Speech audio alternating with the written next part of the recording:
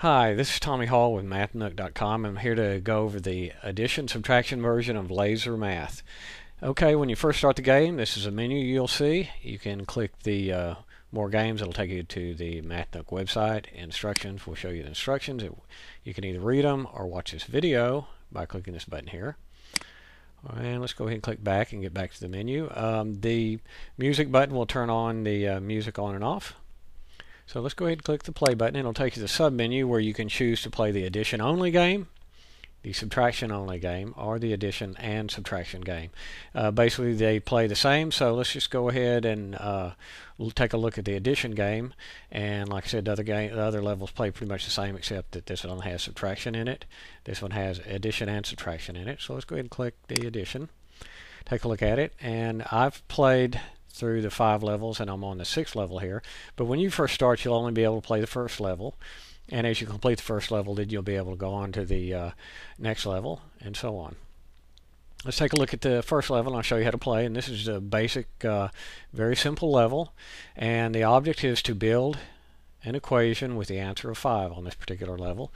So the way you do that is you fire a laser, and you want the laser to go through 2 plus 3, and that would equal 5. So you're going to want to build that equation. If I just click Start Now, the laser goes straight through, and it says the equation must include the equal sign and answer, and it shows that we really just had the laser go through 2 plus 3. So let's go ahead and set up a reflector to reflect the laser, and the way I do that is click on any square. Well, not any square, on this particular square, but you could click on any square, like on this one. As I keep clicking, it goes around, and you see on the 5th click it disappears. So if I fire it now, you're going to see it goes off the other way, and it did make a valid equation. So let's go ahead and click it, and so that the laser should shoot out here, go down there, and make a valid equation. And it tells us that we're successful, and it shows the equation we built, and it did have an answer of 5, so we can go on the next level. So rather than go on the next level, let's go ahead and go to the menu, and I'll show you the let's take a look at the 6th level here. Actually, I want to look at the 5th level.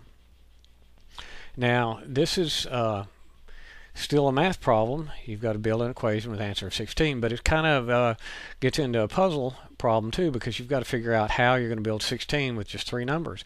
Well, if you look at that, and you know you can shoot the laser through the plus sign a couple of times, then you could actually build 5 plus 6 is equal to 16. We've got to figure out a way to do that. So what I'll do here is I'm going to set this up. So we'll go through, like, let's set this up here. So far we have 5 plus, and let's have it go back through 5 plus 5, and I'm going to need to go through the plus sign again. So 5 plus 5 plus, and let's have it go through the 6. Got to get around there. Put this down here because we need to exit out here. So we have 5 plus 6, and that is equal to 16, but we've got to go through the equal sign and the 1 and 6. So let's go ahead and do it like that.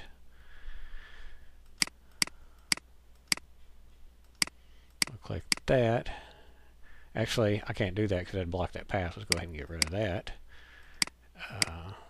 Down like that, and like that, and it should be able to exit. So the path will be 5 plus 6 is equal to 16, and it goes out that way.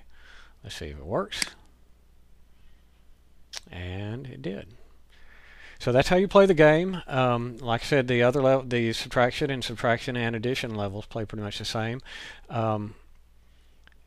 It's a simple game. It's fun to play. It has a little math in it. It has a little puzzle action in there. So I hope you enjoy playing it, and thanks for watching.